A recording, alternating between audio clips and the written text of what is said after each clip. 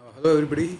So we are back again on uh, what is going to be probably the last main topic of CT 111. Uh, this topic that we'll be looking at now is going to be a departure from the earlier topics that we have seen, mainly the channel coding. Some of it was related to modulation, maybe some probability theory, information theory. We did some source coding, etc. Uh, what we are going to do next is going to be more signal oriented. We are going to be considering uh, signals instead of just bits. And we are going to see what is the way we can synthesize signals. For example, if there is a voltage signal in time domain, maybe it's a sinusoidal signal, it's a wavy signal in the time domain, or maybe it is a rectangular signal, it's a triangular signal. There are many different waveforms, so to speak, that a communication transmitter can generate and a communication receiver would receive. And so we'll be looking at the signaling aspect of our communication system in a little more detail. Um, a part of this is I, I, I emphasize that although our discussion will be centered on the communication systems, I would say that a part of it is intimately related to, again, artificial intelligence systems, AI systems, machine learning, etc. And the reason being is that we as humans all the time deal with signals. We don't deal with bits as such as much, actually, if you think about it. When we speak, our speech is actually a signal, an audio signal. When we watch some video, that video is also a signal. In fact, what our eyes see all the time, uh, the scenes from the natural world, they are actually converted to electrical stimulus by by the retina in our eyes, and those signals then eventually reach our brain, and our brain is able to figure out the visual image and the visual scenery that it sees.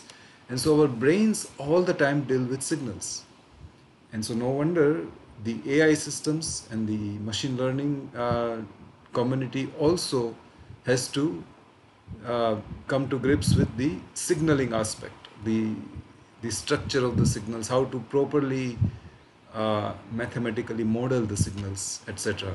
And so that is why this topic, although it is part of CT communication theory topic, it has a very uh, strong affinity to the AI and the machine learning. So again, a very highly relevant topic for today's world, not only in terms of communication systems, not only in terms of 5G and future next generation communication system design, but also in terms of AI design.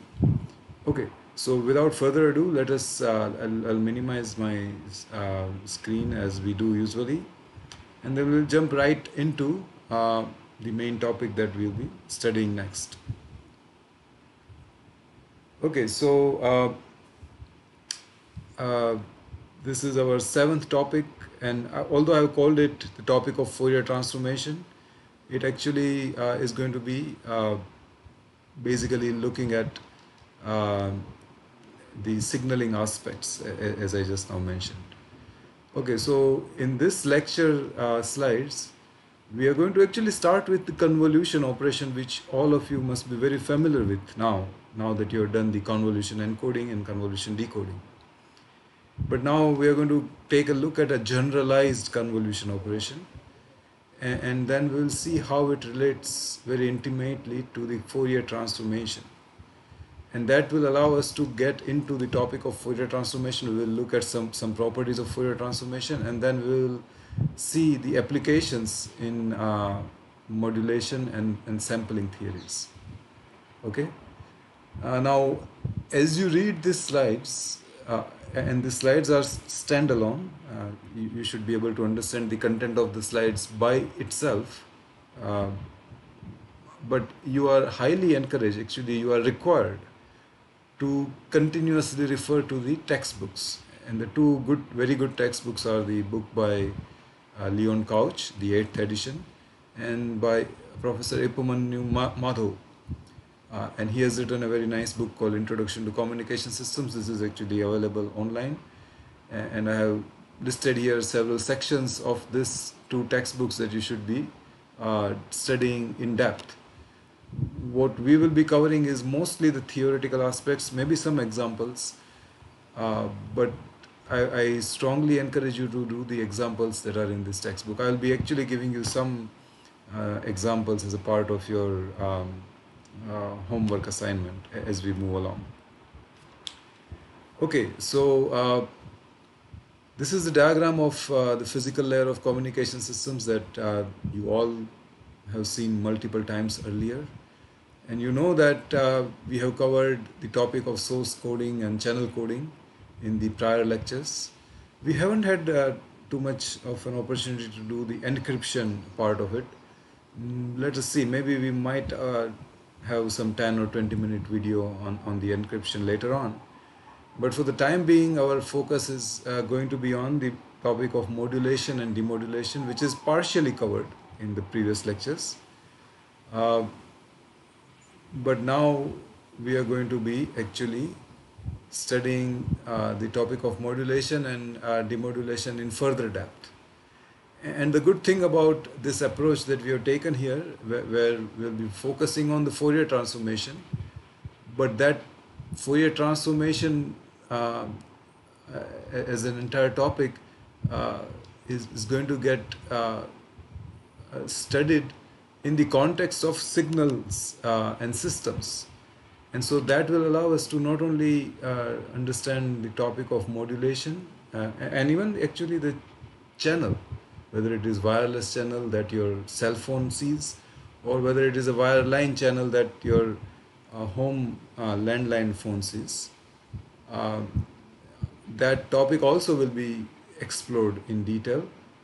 But we also will be doing a mathematical study of this sampling operation that is required at the very front end of the system. And you know this is required because all the incoming information is generally analog in nature.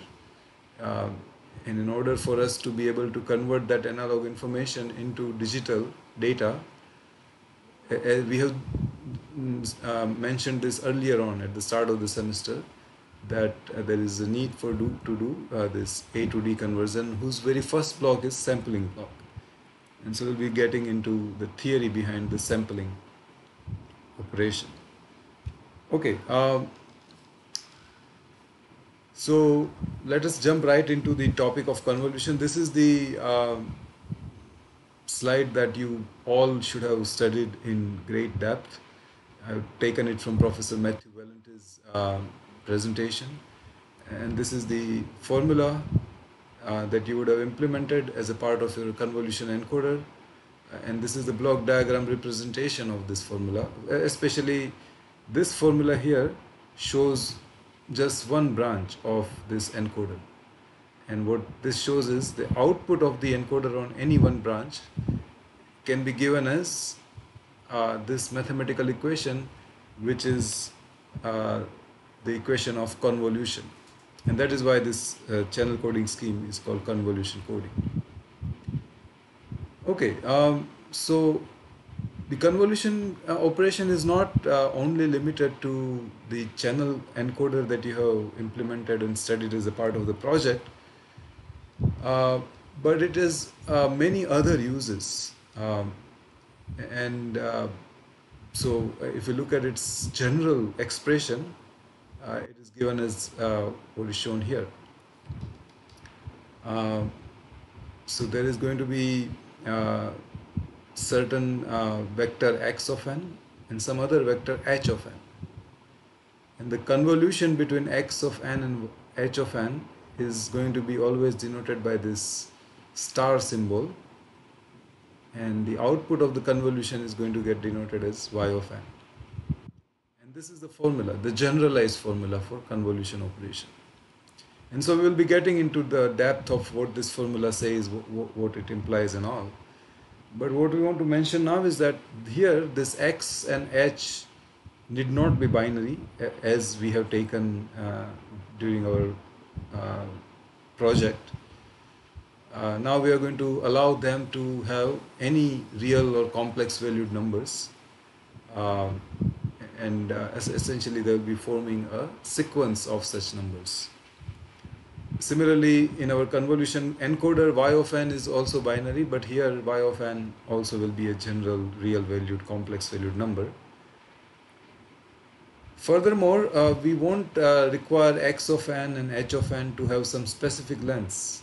They can be arbitrary length, they can be even infinite, as this summation limits indicate. The role played by x of n and h of n is interchangeable, but we are generally going to denote the input as x of n, and we'll be calling the system, we'll be denoting the operation of the system through h of n.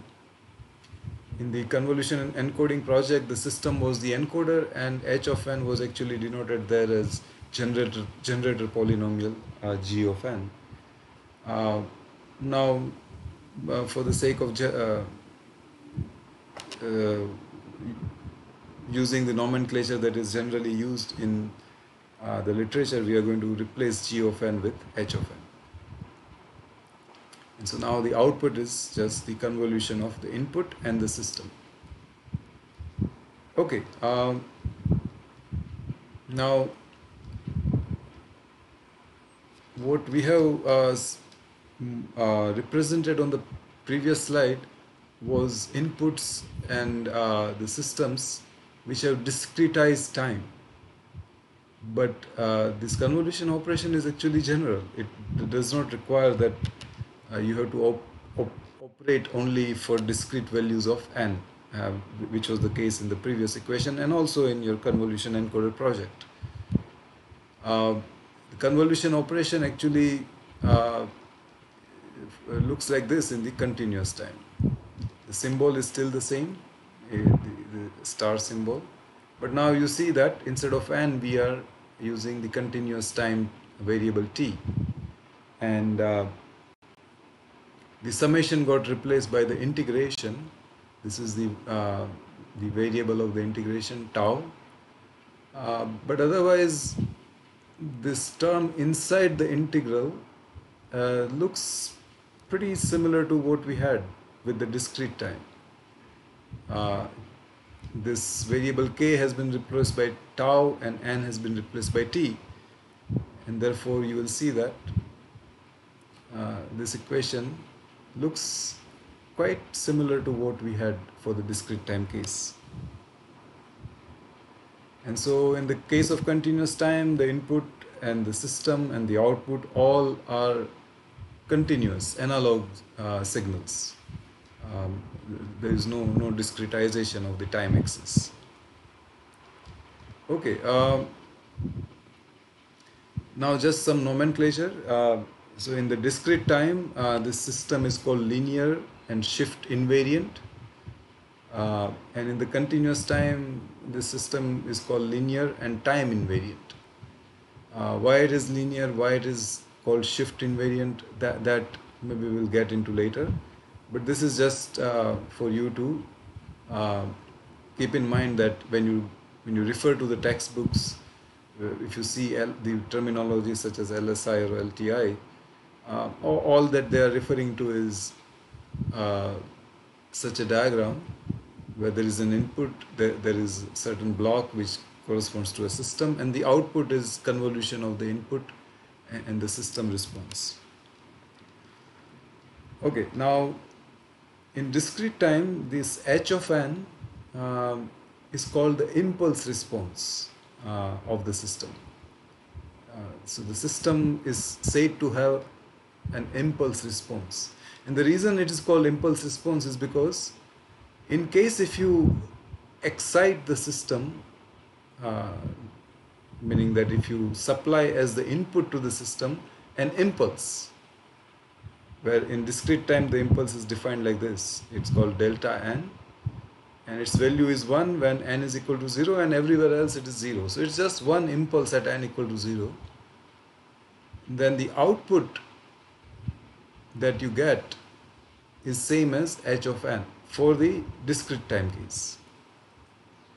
Whereas for this continuous time case, again the same thing. If you excite the system with a direct delta function, delta of t, then the output that you get, the response to this impulse delta of t, is exactly h of t. What it means is that, what I have just mentioned, mathematically what it means is that output y of t when x of t is delta of t is exactly h of t. Alternatively, delta t convolved with h of t gives you h of t back. Okay, so we will stop here, and then we will continue in the next video.